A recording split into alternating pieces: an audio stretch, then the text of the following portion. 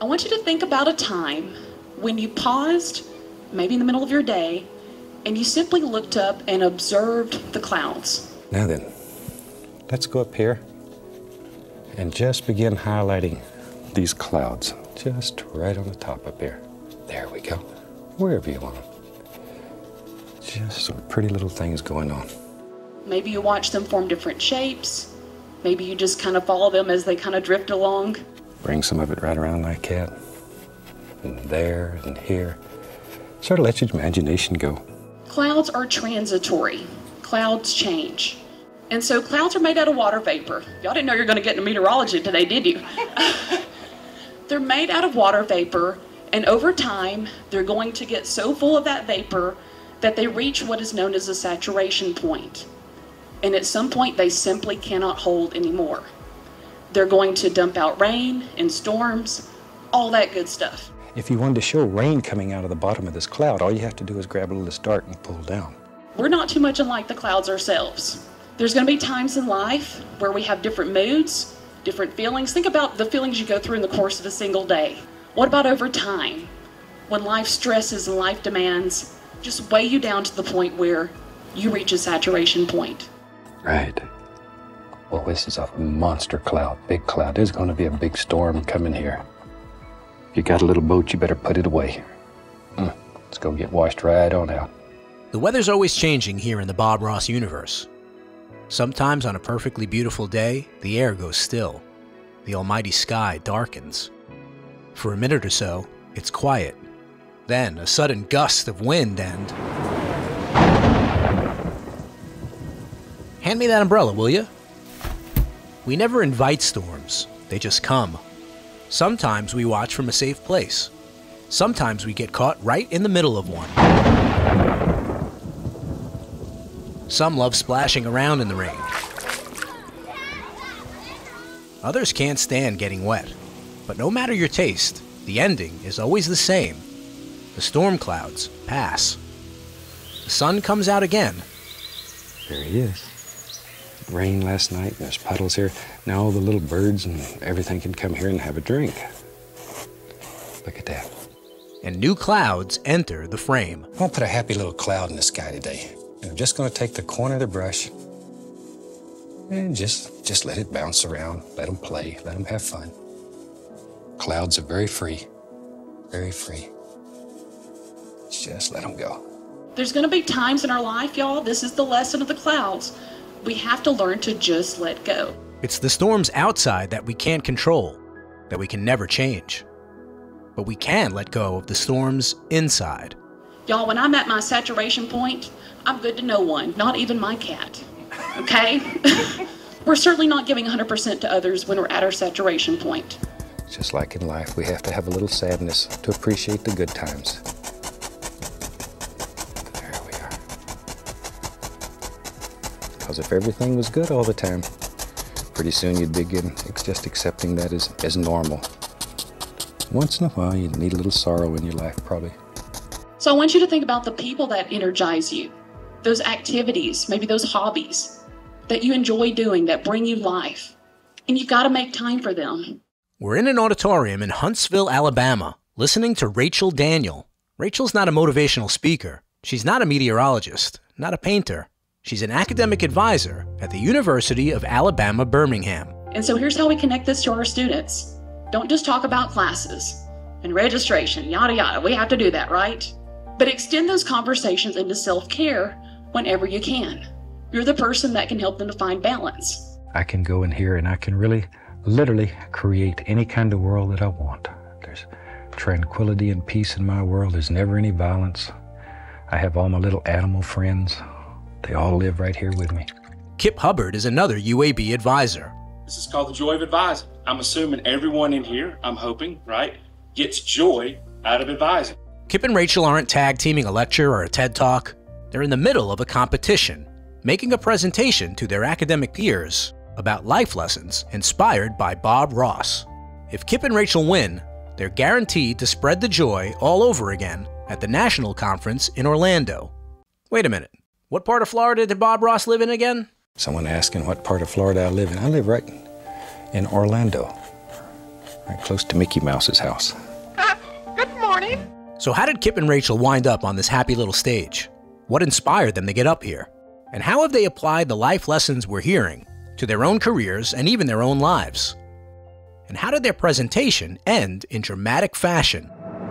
The emotions overcame me, so by the time I got back to my table, I'm almost in tears. She called me and she was in tears, not happy tears. It sounded like they had been in a car accident or something. I thought something was wrong. We're in Huntsville, Alabama, for a regional conference hosted by NACADA, the National Academic Advising Association.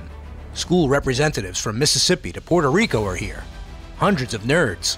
And thanks to the University of Alabama, Birmingham, so is one almighty ace in the hole. You can be the best. All you have to do is practice. Devote some time to it. Well, I get to talk in here and trees just appear everywhere. 48 colleges. Only one will be crowned the best advisor. A lot of my college professors reminded me of this guy. Passed the, anyone? The tariff bill, the Hawley-Smoot tariff. A few of them acted like this guy. There will be no eating. E-A-T-I-N-G. No eating in this class. And then there was this guy. Who is your daddy and what does he do? Okay, maybe that was junior high. In any case, for many, college is a rite of passage, a time of personal growth, and figuring out what you want to do with the rest of your life. Maybe you want to be a brain surgeon or an architect or a financial analyst, or if you're really ambitious, you might study to be a podcast host. College is also a time when you're looking for help, advice. This is where Kip Hubbard comes in. I look at academic advising as supporting students in their college experience. We teach them how to overcome their obstacles, meet their goals. We support them, we advocate for them. Kip is an Alabama native. He knows what it's like to walk the campus of UAB. Kip was a student here. It's where he found his path. I actually took a social work class, and in the social work class, it was very relatable, the things that they talked about. And I felt like, that's something I can do. I feel like I can help people meet their needs. Kip grew up with Bob Ross, watching The Joy of Painting during its initial run on Alabama's PBS station. Okay, let's go up here. Maybe today, let's put a little sun up here. I like to do little suns. The first advice I would give you is don't put it right dead in the center of the canvas. Put it to one side or the other, but not right in the center. But it was during more recent times that Kip and Bob began to connect in a deeper way. A couple of years ago, my wife and I were on a vacation at the beach, and we couldn't get the cable to work for some reason. So we turned on the Roku channel, and someone had been watching the Bob Ross channel. So we started watching it. See all these little grassy areas. Once in a while, tap into the bright red and just keep on going. There. There we go. There we go. There we go. We fell asleep pretty easily that night. So we did it the next night, and we did it the next night. Believe it or not, we have done it for over a year and a half now. Every night we watch Bob Ross before we go to sleep. Tummy's full, and it's a nice warm day, and off to sleep we'll go. And just like sharing the joy of painting, a shared joy of Bob Ross can often enrich a relationship. It was her idea for Valentine's Day. Let's take this trip together and spend some time together. Go to the Bob Ross experience. Kip Hubbard was already feeling a crush for Bob. His Valentine's Day trip inside the famous Indiana house and its surrounding gardens cemented his love. One day, rejuvenated and well-rested, Kip went into a bookstore and saw a book by Rob Perlman called Be a Peaceful Cloud. I brought it to work and mentioned it to a coworker, Rachel Daniel, who is a co-presenter with me on this project. And she said, I love Bob Ross. I grew up watching him. If you couldn't tell from my accent, I'm from Northeast Alabama, so I grew up in Sand Mountain. That's where snake handling happens. There's also good stuff like biscuits and chocolate gravy. I did grow up on a farm, and so we were so poor growing up that I did not have access to cable. And so I was a PBS kid. I grew up on things like Mr. Rogers' Neighborhood, Sesame Street. We've come here today to bring you some of the famous barnyard sounds, the oink oinks and the woof woofs, which have made this farm a favorite of children everywhere. Reading Rainbow, shout out to LeVar Burton also. And it's bound to make you laugh, cry, learn, or wonder. And I remember one day just flipping through the channels, you know, you're a bored kid on a Saturday, it's raining. And I remember seeing Bob Ross, and I was into art and stuff. Today I'm going to start out and I'm going to cover the entire canvas with just a nice thin even coat of liquid clear with the tiniest little touch of Indian yellow in it. I was so like blown away. I'm like, what is this guy doing? Where can I get his paints? You know, obviously I didn't have access to those things. I had some cheap acrylics from Walmart, tried to actually paint like Bob. Turned out pretty crummy. I was not a Bob Ross painter. And the more I watched the show, the more I realized I wasn't watching it for following along and painting with him. I was just drawn to what he did. I was like, I wanted to watch him paint the trees. You know me, I'm a tree fanatic. Let's put a happy tree. Lives. Oh, right over my other trees. He just became like this hero of sorts in my life, you know, 14-year-old kid or a teenager, and you're watching this guy who's just chill, and you just want to be that, you know. It's like, so I felt like I was one of the early, you know, all the new kids are now getting into Bob Ross because he's kind of cool and exciting in that way. But I mean, for someone that didn't have cable like that was so opening to my world. And so as a PBS kid, you know, I felt like I was very educated in that sense. When Kip Hubbard gets his happy little idea to make a Bob Ross-themed presentation, he already knows the perfect person to make his initial pitch. The PBS kid. He somehow knew of my interest in Bob Ross, so he comes strong along with this book, and I'm like, that looks really cool. Sort of jokingly, I said, why don't we do some type of presentation at the regional conference on the connection between Bob Ross and his Bobisms, so to speak. One of the most fantastic things about this whole technique is the fact that we don't make mistakes.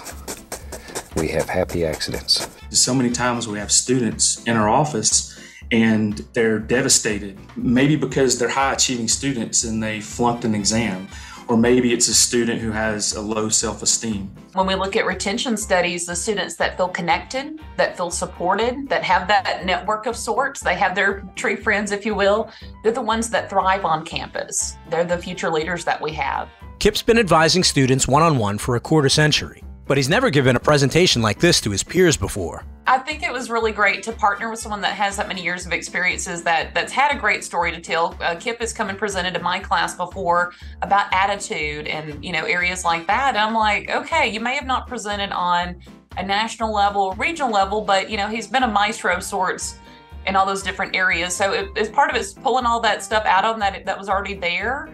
But there was also stuff he pulled out from me. Like, I remember when we were thinking about the happy little clouds, you know, I was just thinking about it from oh, you know, the quote says this, and Kip's like, we know clouds get filled up with stuff, with rain and everything. And I was like, whoa, you know, next thing you know, I'm looking at meteorology, I'm on, you know, weather.gov, and I'm like, saturation point. Don't we reach a saturation point? All you have to do is just very gently bring all this together. Very gently. This is 2 hairs and some air. I can't imagine a project like this being done alone. I think we play off of each other in a really fun way when we're presenting live, especially. We just do a little fun painting and just sort of let the brush just bounce around and play and let it have fun. Just relax and enjoy. See there? That easy. That easy. Kip and Rachel submit their presentation to the university. They get approved to participate at the regional conference. Prime time, Monday at 10 a.m. They gave you a good slot. They gave us, to me, one of the best slots you can have. That's the Bob Ross magic working right there. The joy of advising isn't some shtick either, some gimmick. It's about Kip and Rachel's pursued interest in supporting and inspiring their students. It's almost impossible not to be successful in college with all the resources that you have. And advisors are here to be that trail guide, to connect students with these resources so that on your canvas, you can move mountains and you can accomplish things that you never thought you could. And you better believe they've done the research. We found a statistical analysis of Bob Ross's paintings. And if you didn't know, when he paints, basically trees appear in 91% of his paintings. There's a 93% chance that when he paints a tree, he's going to throw another tree up beside it. I don't want him to be lonely. We'll give him a friend that lives there with him. There we are. Maybe this one's got a big old root and goes right out there and holds him up.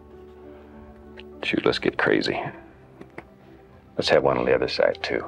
We went beyond the surface level stuff of what we found in that initial book by Rob Perlman. We love you, Rob Perlman. That was a great springboard. And as we dug deeper, the meaning just went so much deeper. And so when we think about the trees, Bob's popping those trees up beside each other. It's because he knew that we need each other. We can't do it on our own. Didn't know you had so much power, did you?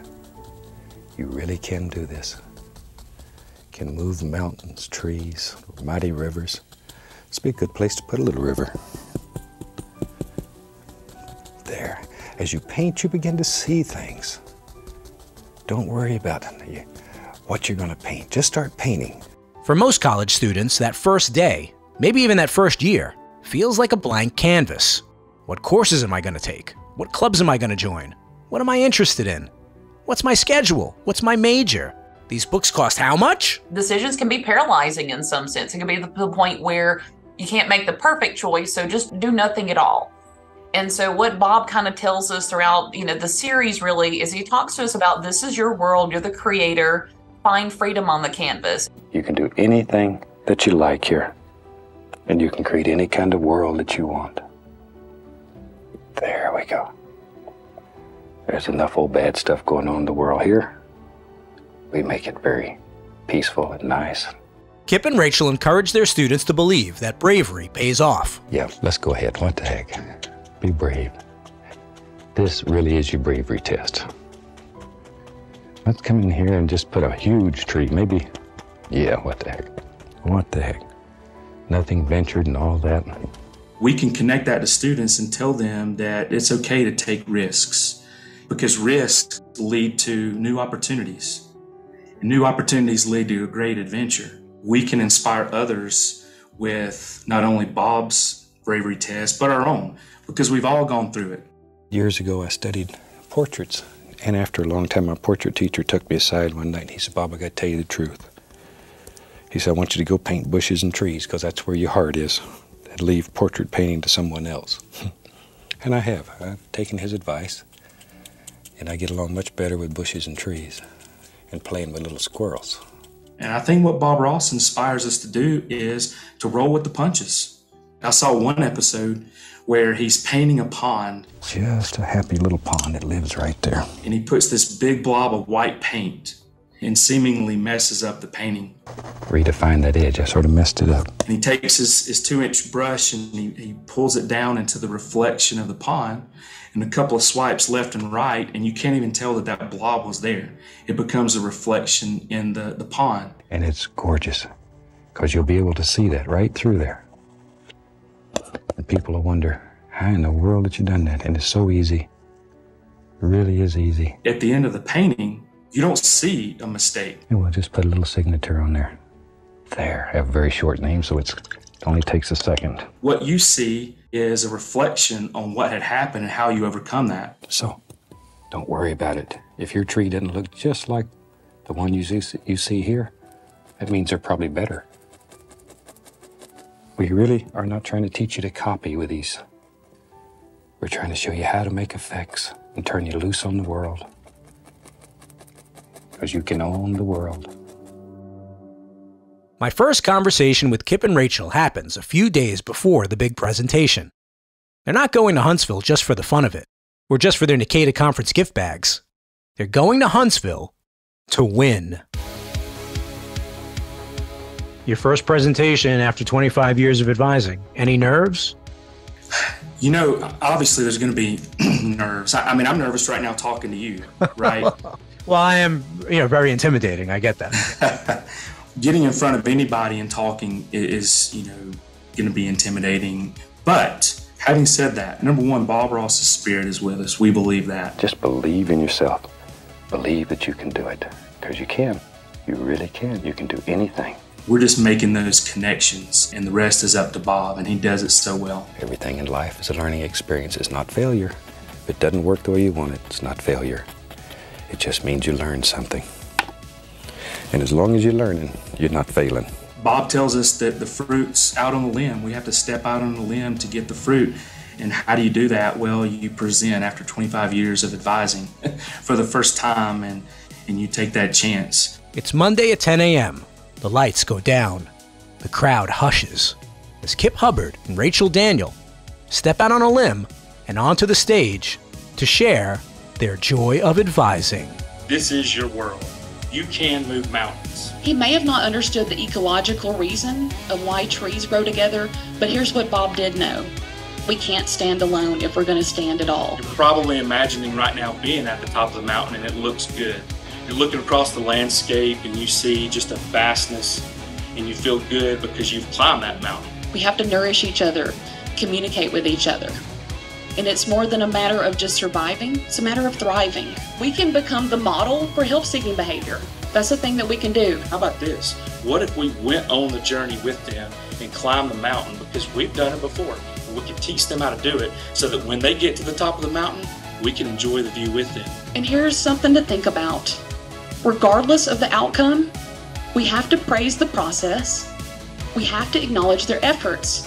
Because just like us, their landscape did not get developed by sitting on their hands. Can I get an amen? Amen. Amen. Kip and Rachel win Best in Region at the NCADA Conference, passing their bravery test with flying colors. It does wonderful things to my heart to know that you're watching the shows and that you're having fantastic success. My favorite part of conference was actually the conversations that spun out after the presentation. We had people that came up to us, new advisors, folks that had never seen Bob Ross before, and they said, I'm going to go binge watch him now. This is my jam. This is something I'm really into. We'll come back and we'll put all the little clouds in and let them dance around and have fun. I know, you're sitting at home saying, boy, that sure is a weird-looking cloud Bob's making today. We'll see if we can straighten him out. The competition was almighty, but out of 48 colleges, UAB and the joy of advising stood out like a great big oak tree. And here we are presenting on Bob Ross life lessons on how to inspire students. So we were not sure how that would go. In fact, there was another session called What Would Johnny Cash Do? I guess, you know, with close calls I've had and the things I've learned how to hold on a little bit more as each day goes by. NCADA's executive director confirmed Kip and Rachel's victory was significant. That our presentation was no doubt the best and had the best reviews. And so Bob Ross kicked Johnny Cash's ass, it sounds like. He did, absolutely did. Among others, for sure. The lowest point in my life. Oh, and remember that whole bit about Rachel calling Kip and crying? And she called me and she was in tears, not happy tears. It sounded like they had been in a car accident or something. I thought something was wrong. Kip had to leave Huntsville early, but Rachel hung back for the closing ceremonies. She knew the presentation had gone over well, but she was also tired and hungry. She had met a lot of new people who had been inspired by her words. Spreading joy can be a little exhausting sometimes. And then, still somewhat in a daze, Rachel hears her name being called, feels her table mates nudging her towards the dais. When they pulled me aside and said just how alarmingly overwhelming their responses were, like positive responses. I mean, I'm up there and I'm almost like Miss America. I'm like, they could have handed me a tiara and I could have waved and everything. There she is, Miss America. Emotions overcame me. So by the time I got back to my table, I'm almost in tears. You know, I've got that conference tired kind of look to me already. And someone at the table said, have you called Kip yet? So of course I run outside and start like crying and I'm like, oh my gosh, I have to let him know about this. It was just outstanding. Now these two academic advisors aren't just basking in the afterglow. They've brought their Joy of Advising presentation to the web too. They keep refining it, keep practicing.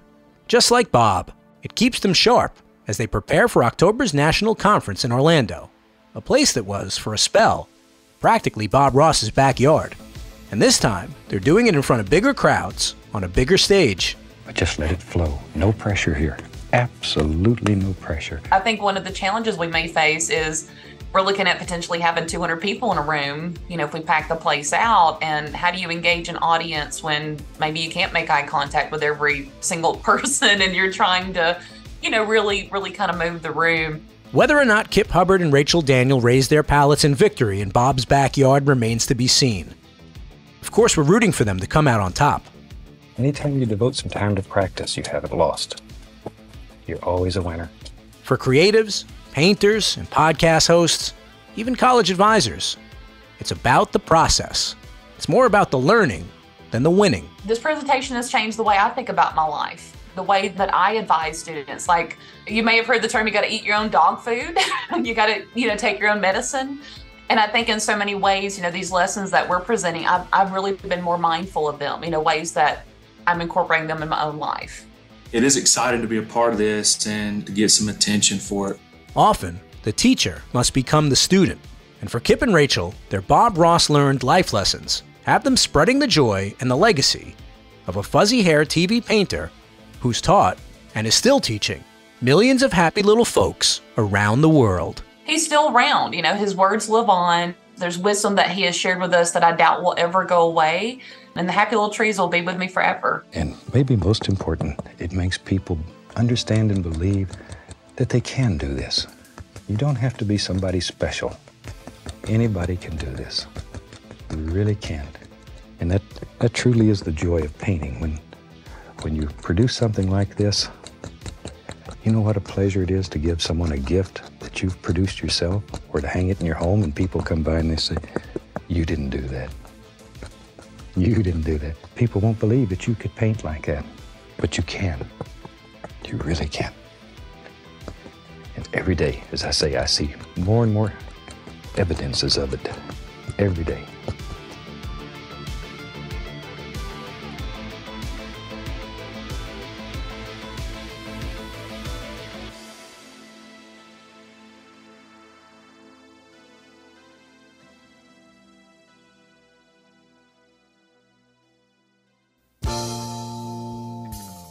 The old clock at the conference tells me we've got another finished podcast episode. I want to thank my guests, Kip Hubbard and Rachel Daniel. This happy little episode was produced with help from James Shapiro at Jansen Media and David Allen Sellers at the University of Alabama, Birmingham. Episode mixed by Digital Sound and Video of Daytona Beach, Florida. Support your local public television station. Say thanks for giving us Bob Ross and the joy of painting. We want to see your paintings. Use hashtag #PaintLikeBobRoss. Bob Ross certified instructors, they're the only ones that know how to teach you Bob's world-famous painting method. So don't settle for second best. Find the local CRI at bobross.com and then click Take a Class. And if you got your own Bob Ross story to tell, we want to hear about it. Leave us a message at 866-FANBRUSH, or you can email us at podcast@bobross.com. And follow us on Facebook at The Joy of Painting with Bob Ross. I'm Ron Scalzo. The Joy of Bob Ross is written and produced by me, Ron Scalzo, in partnership with Bob Ross, Inc. Bob Ross name and images are registered trademarks of Bob Ross, Inc.